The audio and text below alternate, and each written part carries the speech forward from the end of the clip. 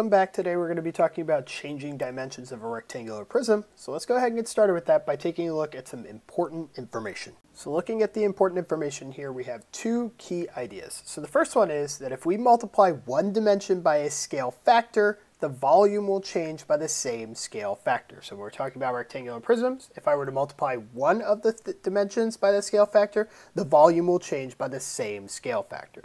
The second piece there is the surface area will change, but not by the same scale factor. So let's go ahead and take a look at that in practice with example A. Here we are at example A, and it says, if the width of this rectangular prism is tripled, complete the information about the new box. So we can see that they've tripled the width here, so we've gone from 4 inches to 12. 4 times 3 is 12. And if I were to find the volume of my first prism, I would do 9 times 4 times 5, because volume is length times width times height. If I do that, I get 180 inches. So now knowing that I've tripled one of the measurements, which is 4, I can see what I'm going to find my volume to be. So all I need to do is do 180 times 3, because if I tripled one measurement from 4 to 12, I can triple the volume from 180 to 540. Sure, we could find the volume and make sure that that works. And if we do that, we can 9 times 12 times 5 does give us 540 inches. But we can see that the shortcut there is since we moved one of the measurements up triple, that the volume also tripled. Now let's take a look at the next example. Here we are at example B, and it says, which prisms have a volume that is exactly double the original prism?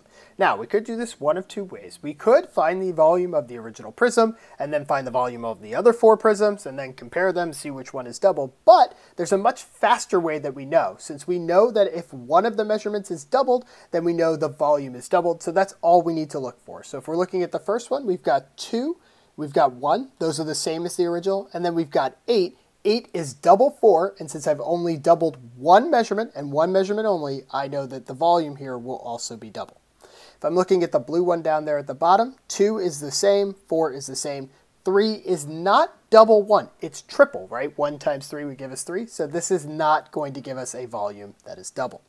Now let's take a look at the purple box. We've got 4, okay, that's double, 1, that's the same, 4 is exactly the same, so then this prism will also work since we only have one double.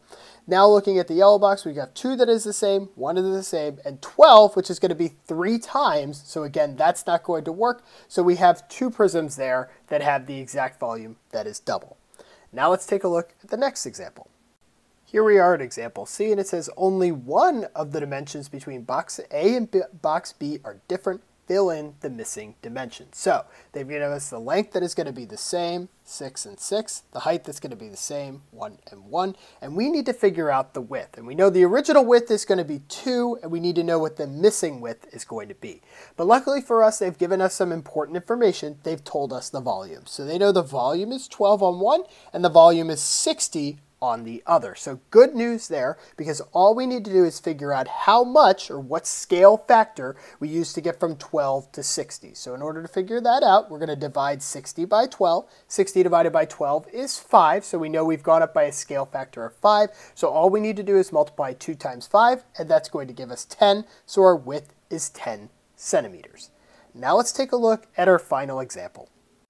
So here's our final example, and it says, if the width of the rectangular prism is tripled, complete the new information about, or the information about the new box. And here we're going to be talking about surface area. So we've got an original box, we've got our new box, and instead of finding volume this time, we're going to talk about finding surface area.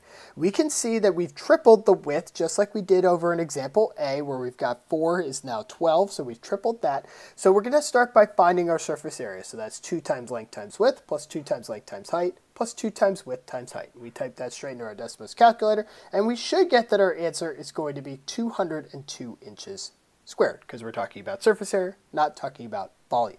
So now we need to figure out what the surface area is of our new box. Now, like we talked about in the beginning, we can't just triple the surface area. If we were to do that, we would end up getting 202 times 3 equals 606. But if I find the actual surface area of the new box, that turns out to be 426 inches squared. So if we were to do 9 times 12 times 2 plus 2 times 9 times 5, etc., completing out the equation or completing out our formula there, we would see the surface area does go up. from 202 to 426. So it does go up, but it's not by triple. So it's very important that when we change one of the measurements, it affects the volume equally. So if we were to triple it, then the volume would triple. The surface area will go up, but not by triple. That brings us to the end of this set of notes and the end of this video. If you like this video, go ahead and throw us a thumbs up. If you love this video, go ahead and throw us a sub, and we will catch you in the next one.